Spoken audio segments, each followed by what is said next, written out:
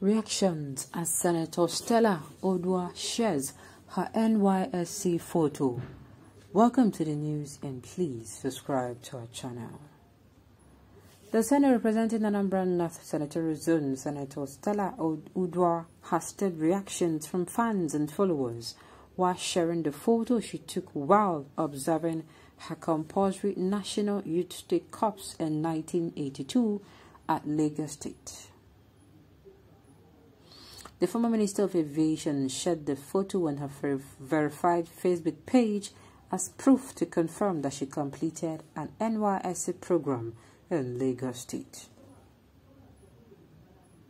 The senator was accused in a letter dated 24th of May 2022 by the National Youth Service Corps that she was mobilized to the Nysc camp in Lagos State, but later absconded and was not issued a discharge certificate when she completed the program.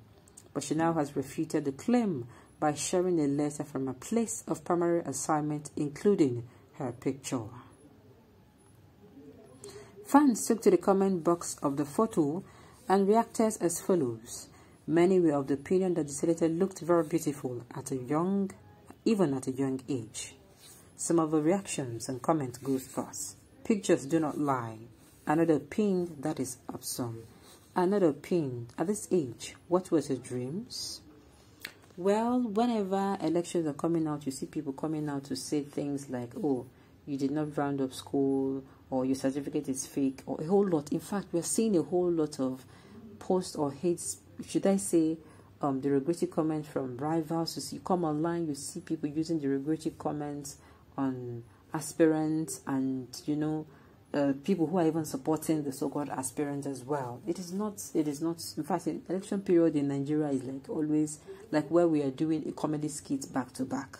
You will laugh and laugh, sometimes you'll be angry, sometimes you laugh, but most times it is funny how far or how some people can go to just want to, either to make sure their favorite wins or make sure another person's favorite actually losers. Okay.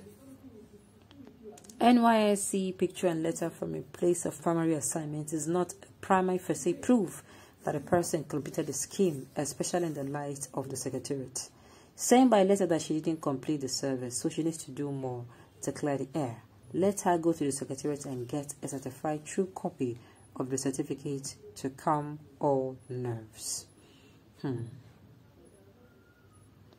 Show your discharge certificate. That is medicine after death. After she had worked in the oil sector, been appointed a Minister of Aviation, and got elected and served as the Senator of the Federal Republic, this woman is made. You can only prosecute and have her convicted for perjury. Convicted? Is she going to be convicted? What of those who screened her and got her into the job, uncle?